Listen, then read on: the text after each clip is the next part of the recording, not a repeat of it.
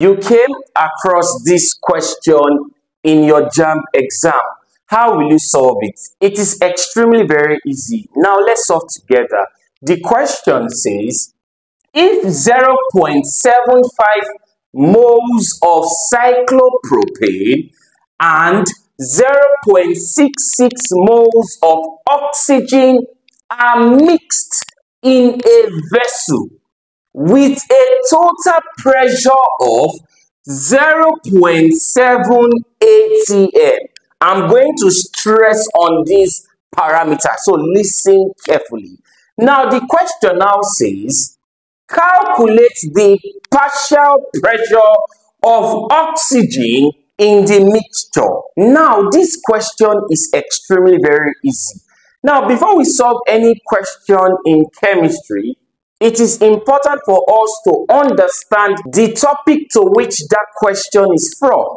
And from the look of this particular practice question on the board is on the topic in chemistry called gas laws, specifically a very important gas law called Dalton's law of partial pressure. I know you asked me, how did I know it's under Dalton's law of partial pressure? I saw a very important term in this question, and that was partial pressure, because they said we should calculate the partial pressure of oxygen. Now, before we start solving this question, it is important for us to understand the rudiments of this gas law, because we have agreed now that this question is from gas law, specifically Dalton's law of partial pressure. So it is important for us to now understand perfectly what Dalton's law of partial pressure is all about. So we have agreed that this particular question is on Dalton's law of partial pressure. So let me write that on the board. All right, so we know that this question is on Dalton's law of partial pressure. Now, before we actually move further to state what this law is all about, now I'm going to state what Dalton's law is all about, so listen carefully. Now, Dalton's law of partial pressure states that the total pressure of a mixture of gas. Listen, the total pressure, I'm going to use a diagram to illustrate what I'm saying right now. So listen carefully, all right? The total pressure of a mixture of gas is equal to the sum of the individual partial pressure of these gases, provided these gases do not react with each other. Now, this is what I mean. Let's say we have a container or we have a vessel, and inside this vessel or container, we have many gases inside. So let's say, for instance, we have two gases inside this container. I'm going to divide the container into two, all right? So here contains gas A, whereby the down portion of this container contains gas B. So this is what I mean. On these Daltons, it states that the total pressure of a mixture of gas, you can see now two gas are mixed together. Are you there? So because when they mix two gases together, we will not get the total pressure of those gas mixture. So I'm not telling you now that according to Dalton's, it states that the total pressure of a mixture of gas, this total pressure is symbolized as, listen, this total pressure we are talking about is symbolized as PT. PT means total pressure. It's like you pronouncing it as TP. Total pressure. Are you there? So the total pressure of a mixture of gas, you can see two gases in a container. These gases you are looking at can also be 3, 4, 5 as the case may be. So I'm just using two gases to explain for you. I can use 3 gases, 4 gases as the case may be. Just watch. So the total pressure of a mixture of gas is equal to the sum. This total pressure now is equal to the sum is equal to the addition. That's what sum means. Is equal to the addition, the sum of the individual partial pressure of these gases inside this container, provided these gases do not react with each other. So it means here that the total pressure is equal to the sum of the individual partial pressures of the gases. We have two gases inside this container, so the total pressure will not be the, look at how I'm going to represent it. So the gas name is gas A. Are you there? It can be anything. I just called it gas A. All right. So we will now write is equal to PA plus PB. Listen carefully. Now, let me tell you exactly how you should pronounce PA whenever you see it. Now, PA you are looking at here should be pronounced as partial pressure of gas A. You can say I cannot call it total pressure. It forms a part of the total pressure. You there? When we add both of them together, we are supposed to get the total pressure of that gas mixture. So PA is partial pressure of gas A, PB is partial pressure of gas B. So what Daltons was trying to say have been explained now with this mathematical expression. And let me read it again. The total pressure of a mixture of gas, these are the mixtures of gases, is equal to the sum, is equal to the summation of the individual partial pressure of those gases inside that container, provided these gases inside this container do not react with each other. This was what Daltons was talking about on the Dalton's law of partial pressure. Do you understand? So you can see we have established a background. Are you there? So all of these things are very, very important. So listen carefully. Before I have to tell you some other things before we go straight into this question to solve the question. And at the end of solving this question, I'm going to give you one practice question so you solve and provide the answer in the comment section. It is very simple. Now remember I said that these gases inside this container can be more than two. You understand? We can actually decide to elongate the container and now have like gas C. Do you understand? So you should not be confused. So if there is gas C, definitely we should add partial pressure of gas C to our mathematical expression. Do you understand what's happening? If I take it down to gas D, the same thing will happen. So that's how it works. But let's stop at gas B. All right, let's stop at gas B so that we can quickly progress and then go over to the question and solve it. So I'm going to remove this. So moving further, the next task for us is to now learn specifically what is PA and PB. Do you understand? Because in practice questions, most times PT is given in the question. And in the look of things, they gave us PT. I told you, PT most times is always given. And what is PT, which is the total pressure? They will give you the total pressure of the gas mixture. So the task for you is to calculate the partial pressure of any of the gases inside the mixture. And I think that's what he asked us. They said calculate the partial pressure of oxygen gas. Remember, we have two gases here, which is cyclopropane. Now, you don't need to care about the structure of cyclopropane. You know, cyclopropane is basically an organic compound. I know maybe you want to know what cyclopropane is, but just relax. All right, cyclopropane is an organic compound. All right, and the drawing structure is very simple as well. Oxygen is a very popular element as well. So both of them are gases. So let's now say that, okay, since cyclopropane was mentioned first, then we are going to write cyclopropane here.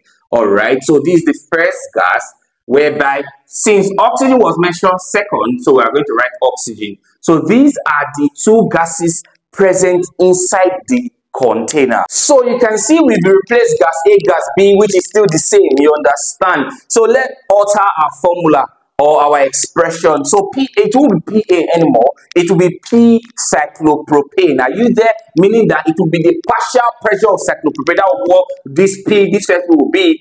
So let's find a way to write this P cyclopropane. All right, I believe you can see the word plus P oxygen. All right, do you understand what's happening? I believe you are following. So we've gotten the expression. So moving forward, I told you the PT will be giving the question, and it gave us the PT. See, with a total pressure of this, you can see it's very important. So the PT is 0.7 atm. So the pressure they gave to us was expressed in atmosphere. The pressure can be expressed in mmHg as the case may be. So if you observe, they're asking us to calculate partial pressure. We are still to look for partial pressure. So since our total pressure is in atm, that means the partial pressure we are to get will be in atm as well. We follow the total pressures unit to solve. If you observe, all the options were expressed in atm, meaning that our answer to get should also be in atm because the total was in atm. If this PT was in mmHg, which is another pressure unit, then the answer should also be in mmHg. Do you understand? So what do we do next? Let us now learn how to calculate for partial pressure of cyclopropane and also partial pressure of oxygen. To do that is extremely very easy. How to explain? Now listen carefully. Moving further, let us say, for instance, we were asked to calculate the partial pressure of the two gases. But in this question, they only mentioned one gas. You understand? This is a likely JAMB question. They'll just give for one of the gas. But I want to teach you how to calculate for both of them. So moving further, let us simply use. So let's just try to shorten this so that it will be easy for us to quickly write and then solve. So I'm going to say PCP. This is what I mean. P, partial pressure of cyclopropane. CP is cyclopropane. I'm just trying to summarize it. Do you understand? So the question will be, how do we calculate the partial pressure of both of the gases? Because that's what they're asking us. Simple. So we've done this. So the next will be P oxygen. You can write oxygen and then learn how to calculate the partial pressure of oxygen. The step I'm about to take corresponds to any other question you see. So just listen and watch how I'm going to solve this question. So moving further, how do we calculate the partial pressure of cyclopropane, which was the first gas in the mixture? Then it's solved like this. It's solved like this. It's solved by saying mole fraction of cyclopropane, mole fraction of CP, listen, times PT. Do you understand? Listen, it is solved by saying mole fraction of CP times PT. Just listen. Remember, PT is the total pressure of the gas mixture. So moving further, let us do the same for partial pressure of oxygen gas. All right. So down here will be a P oxygen gas. All right, P oxygen gas. So what do we write? We'll simply write it's similar to this. Then it's going to be mole fraction. All right, mole fraction. Listen, I'm going to explain this. Mole fraction of oxygen gas. All right, times what? PT times the total pressure given to us in the question. Are you there? So moving further, let's elaborate more on this one before we go back to that of oxygen to get what exactly they're asking us. This question is very easy. You just have to listen carefully. Remember, at the end of solving this question, I'm going to give you your own so you solve and provide the answer in the comment section for mastery. Are you there? So moving further, what does this, we are working with the first one. So let's rewrite. Partial pressure of cyclopropane will now be equal to cyclopropane is CP, mole fraction of cyclopropane. What does that mean? Simple. How do we get mole fraction? Mole and fraction. A fraction has two parts, the up part and the down part. So basically, it's called mole fraction. Fractions should have two parts rather, the up part and also the down part. This is a fraction. Do you understand? So it is now called mole fraction, meaning that what should be in the fraction should be numbers that are moles. Are you there? And if you observe now, it is mole fraction of cyclopropane. Now, this is what I mean. Listen, first of all, what numbers should be here? These are the numbers because they were expressed in moles. And the first one was 0.75 moles of cyclopropane. Now, this must be noted whenever you are looking for the mole fraction of a gas. That gas should be at the numerator. Remember, a fraction has two parts. All right, we have the numerator, the up part, and the denominator, the down part. So for your numerator, which is this up, should bear the number of moles for the gas we are on, for the gas we are stressing on. And what's the number of moles of that gas? It is 0.75.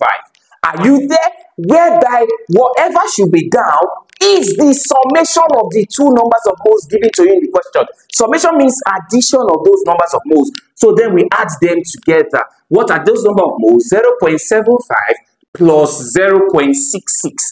Do you understand what's happening? Times PT. What's the PT? It is simply 0.7 atm. Do you understand what's happening? At the end of placing all of these numbers into this, we will now press our calculator to get the answer. So listen carefully. So for oxygen, partial pressure of oxygen gas will now be equal to mole fraction of oxygen. You know, fraction has two sides as well. All right. So since you are stressing on mole fraction of oxygen, oxygen should not be on top, should be on the numerator. Do you understand what's happening? This question is very simple. So what was the number of moles given to us for oxygen gas? It was given to us to be 0.66. All right, divided by summation. Remember I told you the down part should be summation of them, addition of both of them, which is this plus this. All right, so now be 0.75, all right, plus 0.66 times PT 0.7. All right, is equal to, you know, this P, partial pressure of cyclopropane will not be equal to. So then let's press our calculator to get the answer. But now remember something, the question is asking for just one gas, partial pressure of oxygen. All right, so this is what they're asking us, not this, but it's good for us to solve both of them. And at the end, I will tell you how to know if your answers are correct. So let's quickly solve for this down part, which is 0.66 divided by 0.75 plus 0.66 times 0.7. Wow, we are having 0.327. 0.327. So this can actually come here, approximate, so making this to be 3. So we now have 0.33, and it is not partial pressure, it's not pressure. Yes, it is. What should be your unit? atm. Do you understand? It's very simple. What is the answer to this question? You can see the answer to the question is option B. All right, we've gotten the answer already because they asked specifically for just one gas. But let's check for partial pressure of cyclopropane to see what we'll get, and I'll tell you how to know if your answers are correct. So 0.75 divided by 0.75 plus 0.66. All right, answer times 0.7. That is 0.37. We have 0.37. That range. 0.37. all right, yes. So basically here you can see the unit also should be in atm. So check if your answers are correct. It's very simple. What you simply do here is to add both of the, you know, remember we had this, you can see the formula we derived now. To get our PT, we add the partial pressure of this guy, which is cyclopropane, and the partial pressure of oxygen. So let's add them together. This partial pressure of cyclopropane, this partial pressure of oxygen. So let's add them together and see what we get. So we are having 0.37, all right, plus 0.33. Let's see what we get. Wow, we had 0.7. You can see that the answers are correct, but since they are asking you for just one of the gas, then you just solve for the one you are looking for. But I had to teach you this way from the scratch, so you have the picture of everything, so that in the exam maybe they ask for both of them, you can actually solve it without stress. So get ready for your own practice question. If you find my video lesson helpful, make sure you click on the subscribe button to my channel and also share my videos to your friends. Remember, you can be given more than 2 gases. If it's 3 gases, what will you do? Simple. All right, you solve for the 3 gases, but for your denominator, all right, the ones that are down, if there are 3 numbers of moles given to you, they will not say plus the last number of mole, plus the last number of mole. Do you understand? It's very simple. Even if it's 1 million gases, you just have to solve. Take your time. It's not difficult. All right, get ready for your own practice question. And if you find my video lesson helpful, make sure you click on the subscribe button to my channel and also share my videos with your friends. To have more understanding about chemistry calculations and solving all of these type of questions, I already have them on the chemistry masterpiece, okay, which is calculations and keynotes in chemistry. So if you are preparing to write the JAMB exam, this book is very, very important for you. Now, for more information getting the chemistry masterpiece, do well to direct message me via my WhatsApp number. It will be on the screen. Okay, guys, here is your own practice question. So you solve the question and provide the answer in the comment section. It's very simple. You can see now you are dealing with how many gases? 3 gases, all right? So it's still the same approach. So inside that container, you have 3 gases. And the total pressure was given to you to be 18 atm. So solve this question. And basically, at the end of solving the individual partial pressure of these gases, show that when you add all of these partial pressures of the gases, it will give you 18. All right, provide the answers in the comment section. Thanks for watching. To have more understanding about chemistry calculations and solving all of these type of questions, I already have them on the chemistry masterpiece, okay, which is calculations and keynotes in chemistry. So if you are preparing to write the JAMB exam, this book is very, very important for you. Now, for more information getting the chemistry masterpiece, do well to direct message me via my WhatsApp number. It will be on the screen.